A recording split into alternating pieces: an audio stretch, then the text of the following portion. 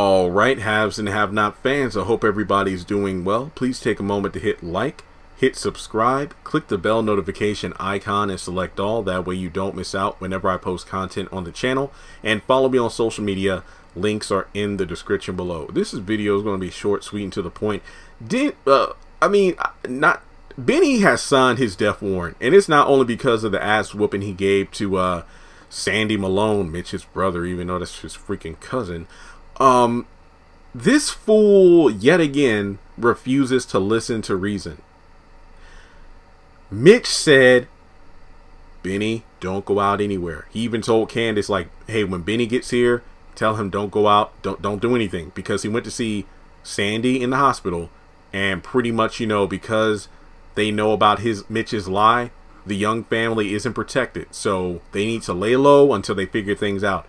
This fool is on the phone with Rihanna. She's like, yeah, I'm drinking by myself. Well, you shouldn't be drinking alone. I ought to come over. No, I don't think that's a good idea. Text me your address. So this fool Benny is going to go over to Rihanna's. They're probably going to have a good time. And then when Benny is outside, he's probably going to get attacked by the Malones, either gunned down, either just shot by Sandy himself. I don't know.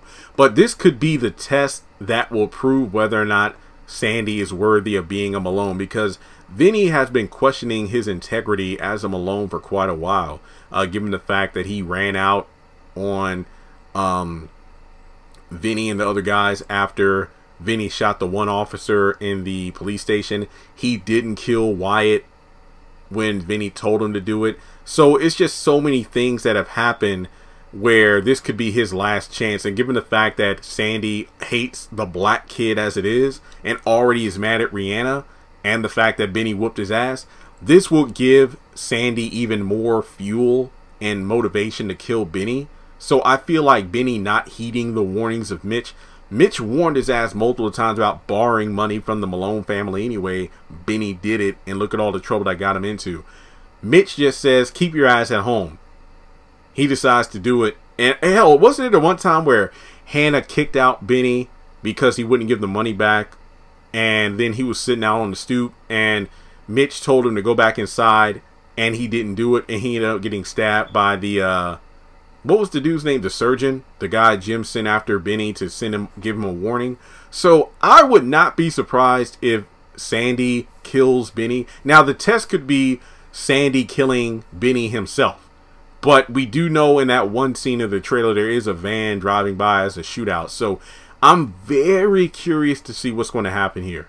Because remember, once Jim finds out about the Malones lifting the protection, he could possibly arrange for Benny's death in general. So maybe Sandy does go after Benny, but Benny survives. But there is that one scene outside of her house where Rihanna's crying on the stoop. So it is possible that Benny does die. So I just feel like Benny, again, not listening to Mitch, leads to his death. And then that could have a chain reaction, because Hannah could get word of this and then think Jim is the one that killed him. And then she goes over to the house, and then Jim and Hannah have their final standoff. So let me know your thoughts in the comment section below. I think Benny's going to die. At this point, he's going to die. So let me know your thoughts. Let's talk about it some more below. And if you want to donate to the channel, feel free to do so on PayPal or Cash App.